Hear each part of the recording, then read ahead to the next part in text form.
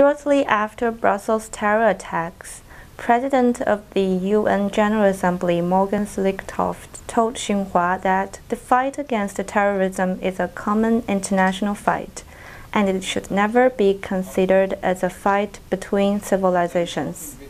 The fight against terrorism is a common international fight. It's a fight for the global community, and it should never be considered as a fight between civilizations, between major religions, but a common effort from all civilizations and major religions. This is a small, very, very dangerous group of gangsters using the Muslim faith as a shield or an argument for their crimes, and we have to fight them.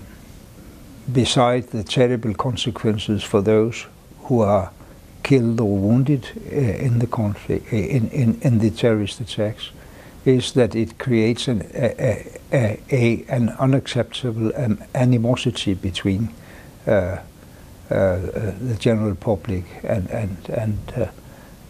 and Muslims in general. And I think we have to make these distinctions in order to avoid that this is a part of a spiral of xenophobia and animosity between major groups in society. It's a large number of different things that have to be done.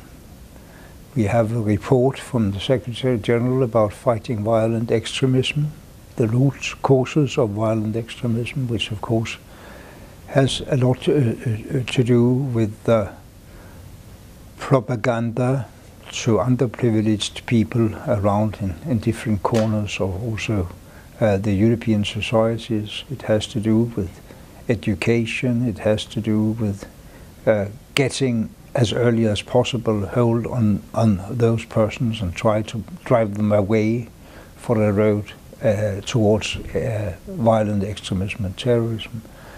But it is unfortunately also underlining the necessity of very efficient and very hard measures of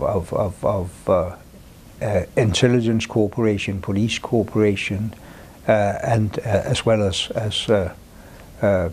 military actions in the region of the Middle East, where the masterminds and coordinators of these actions are probably situated.